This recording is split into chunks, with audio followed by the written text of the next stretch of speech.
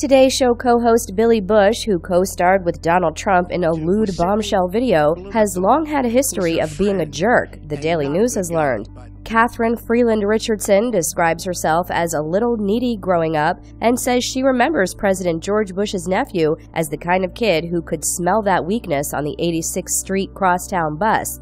46-year-old Richardson recalls that he would make fun of my clothes. He may have called me ugly or unattractive or nerdy. It was just generally disparaging comments. One time I stood up for myself and I said, "Why don't you just leave me alone?" And he goes, "Do you know who my uncle is?" She called him Blaine, referring to the James Spader character in the John Hughes classic Pretty in Pink.